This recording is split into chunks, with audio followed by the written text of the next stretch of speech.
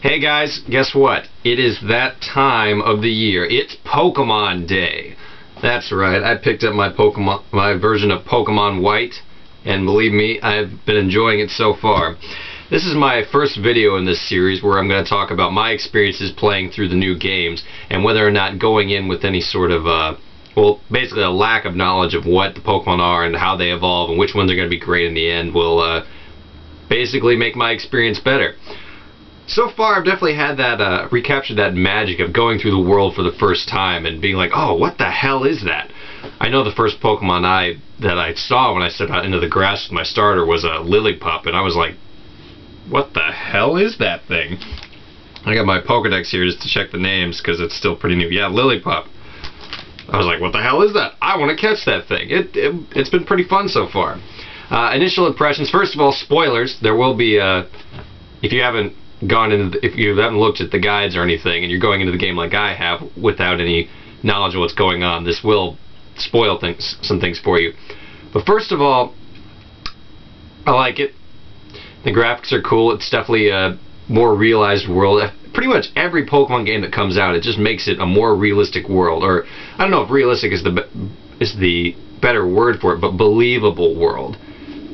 I like the trees, I like the 3D effects, I like how the different cities so far each have a different feel to them. It's pretty nice. I like it.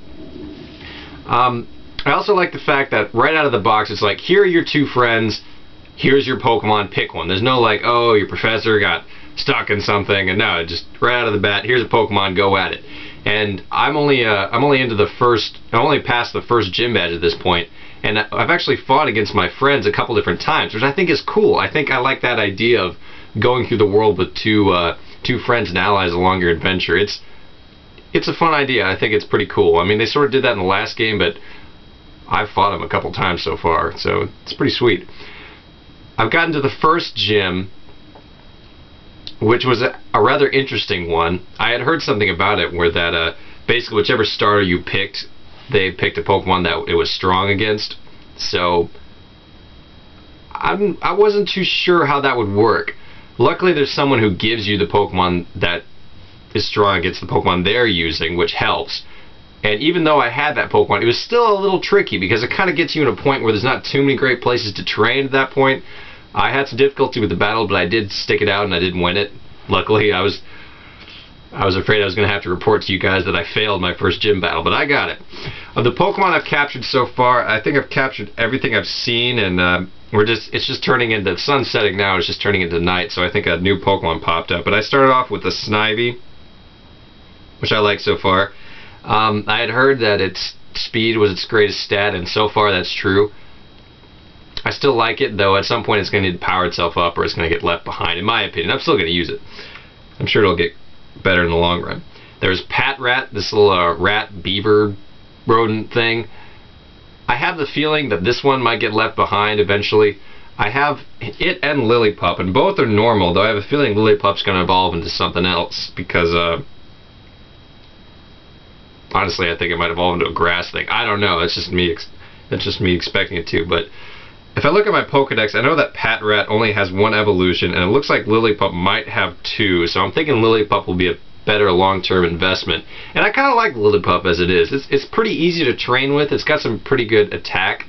I do like the fact that it has bite, so it might work out pretty well. I also have Purloin, the purple cat Pokemon, which it's actually dark, so that was kind of interesting, but I don't know if I'm a big fan of it.